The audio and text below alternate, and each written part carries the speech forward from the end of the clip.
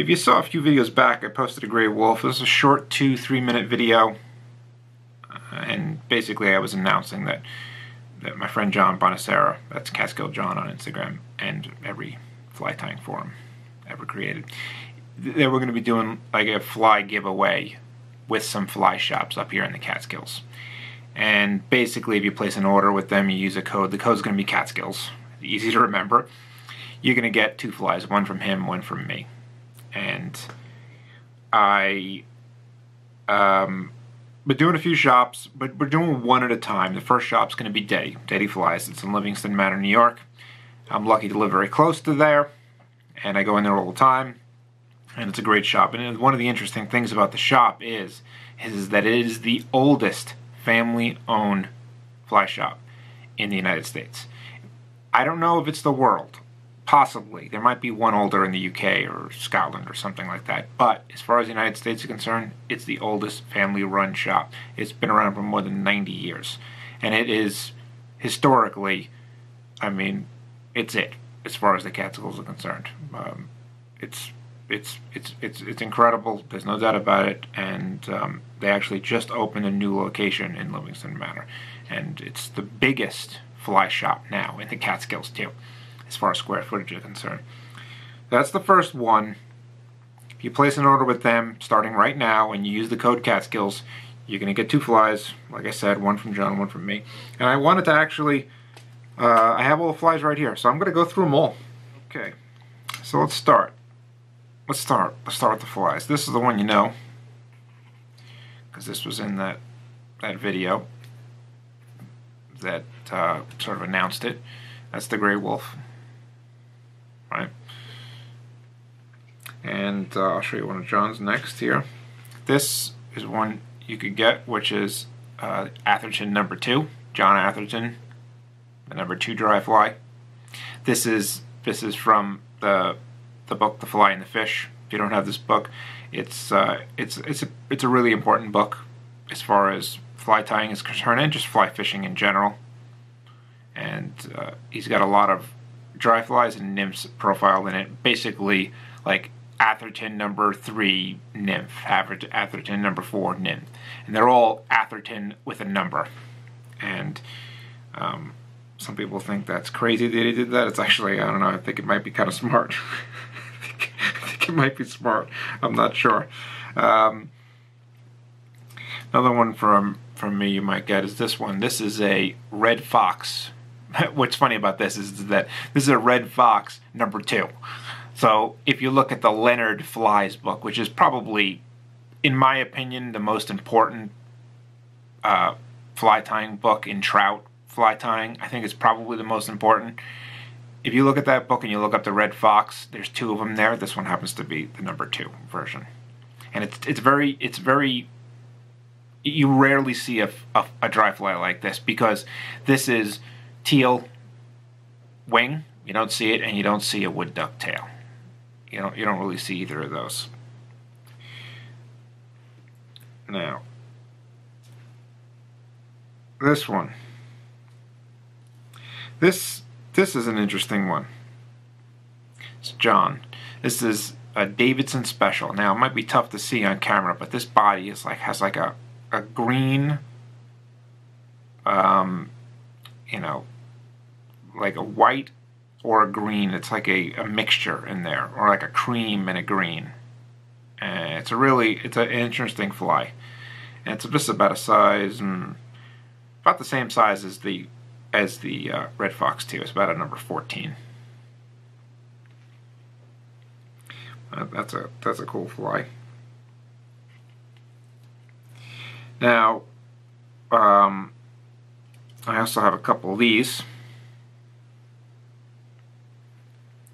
and this is a Dave Brandt's Moose Mane Adams. So this is an Adams tied, instead of a body of hare's ear or whatever dubbing it usually is, it's 2 moose mane fibers, a black and a white, and everything else is the same as an Adams. If you don't know, Dave Brandt recently passed away. He was a friend of mine. He was a good friend of my wife. My wife worked at the Fly Fishing Museum for a couple of years, full time, and she was basically the point person on pretty much everything that happened there. And Dave helped her out a lot. So he meant a lot to me, it meant a lot to my wife. That's just one of the flies that he came up with. Now, here's one from John you could get. This thing, I never heard of this. I'm going to tie it on the channel for you. It is a very, very cool and interesting fly. It's called a Cinberg, and it's in the style of a never sink skater pattern. And John is the one that found out about this fly. He did a lot of research, talked to a lot of people, and finally figured out all the info on this. And maybe I should link to something in the description that explains it, of all the research that he did. But it's very cool, and the interesting thing about this, obviously the oversized hackle in the front is obviously very unique.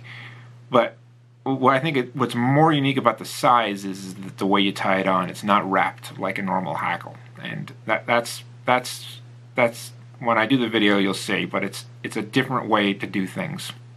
And it actually, if you do it the way this is supposed to be done, the fly is extremely light. There's no big stem tied in there. You can tie it on a very small, this is size 14. You can't wrap a wood duck feather around a size 14. It can't be done. So there's a cool technique to it. Cinberg. That's a really cool fly, and you'll never see anybody really tie it but John. Now, let's say this one here. So this is a Pink Lady bucktail streamer. One thing I wanted to do was put a few little bucktail streamers in there. And so this is a pink body, two different types of bucktail. One cool thing about bucktail is that it was used a lot back in the day. All these streamers, these little streamers, all had bucktail on them. And that wolf was bucktail. It's the same color as this. Just from a bucktail, the center of just a natural bucktail. And it's got a tip of tail, which is cool. Now, the last one that John tied up is, if you don't know what that is, that's a Catskill cannonball. And that's a nymph that he fished a lot when he was fishing nymphs. Nowadays he's fishing dries. He goes back and forth. But this is basically his nymph, and it's in the new Valor book, Favorite Flies of the Catskills, and you can read about, a little couple stories about this fly, him fishing the fly. And when did he come up with this one? It's definitely 3-4 years ago, I think. And I tie this too. This is like one of the only nymphs that I fish. It's cool. It's really cool. And you can see it. The name, the cannonball, was basically because it's just a really big bead on a very thin hook, and that's and I'm happy to say that I was a part of naming that, which is really cool. And the last one from me, and the last one actually completely, is this. This is another bucktail streamer. This is beaver kill. So there's a lot of beaver kills out there. There's a dry fly. I think there's a wet fly. Is there a wet fly? I think there is. And there's a bucktail streamer called a beaver kill. This is it right here. Very simple. And these two bucktails that I tied are in a Valor book, which is like classic streamers. That's the name of the book, Classic Streamers. So again, two flies. You're gonna get them in a box like this. So I have all these clear boxes. They're labeled with the names of the flies. And something else. So this one says Davidson Special, and a Pink Lady. And one thing that I have everything laid out and I have everything labeled is that every box is going to have a dry fly in it.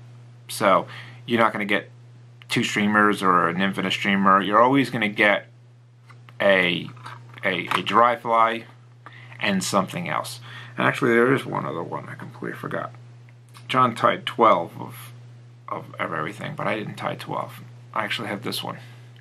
This was in the Vala book, favorite flies of the Catskills. This is a spinning banshee, so it's a green drake spinner that I tie, and this is a single piece, a single clump of deer hair. So it's tied forward, and then you wrap this back, and then you cut most of the butt ends off, and then you pull it through and split it. So and then you leave the head almost like an elk hair caddis.